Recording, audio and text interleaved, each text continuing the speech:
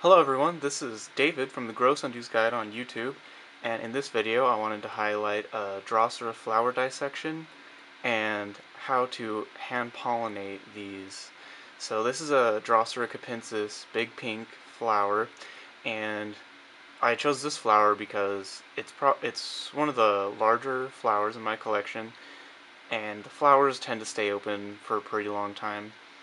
Like, if I did this with Drosera spatulata, it would probably be curling up by now. I've already had it just sitting here for about 7 or 8 minutes, and it hasn't done anything yet. So first I want to show you uh, the parts of the flower, and I'll be using some tools. I'll let you guys know what these tools are, so you guys can get them yourselves if you want to make some Drosera hybrids, and it makes it a lot easier when you have the right tools. So okay, here we go. So these yellow sort of things that are above these pink lobed things. Okay, so these are the male parts of the flower called the anthers. The very tip of them is called anther, and the sort of stalk that they're on is called the filament. I can point it out to you here. This is the filament, which leads up to this sexual producing organ. So at the very tip is where the pollen is produced. You can see that kind of yellow.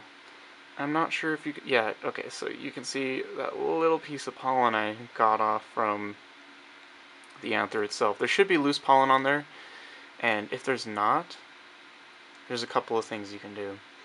So let's say you're crossing this with another plant. You want to remove these, pretty much when you're crossing two plants, you want to remove these yellow bits no matter what. So first I'll show you guys how that's done. This is a pair of really small scissors that are called cuticle scissors. So they're actually for nail care or whatever, but they work pretty nicely for flowers. Let's see if I can snip these off. Okay, so I successfully removed one. And conventionally, you would take your anther with the ripe pollen on it, and you're going to grip it with these tweezers. So these are dental tweezers. They're really long and they have sharp tips, and I think that's important for how tiny these things are. So then, ideally, you want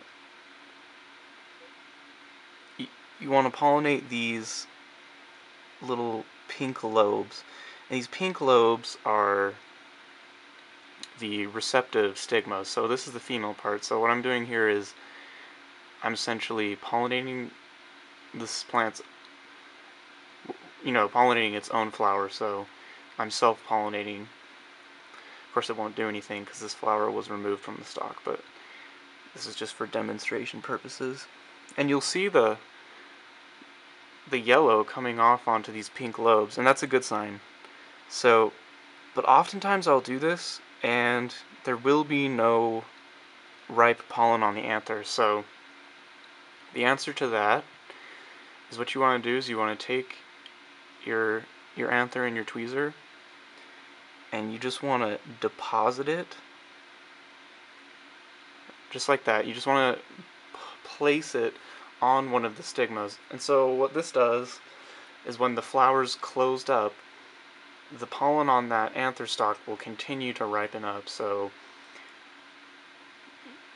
over the course of a few days, more pollen will be shed onto the stigma, which is really useful, especially because it cuts down on your time of having to do this. So you can easily remove the anthers with your scissors and place them in other flowers and pretty much not have to worry about anything.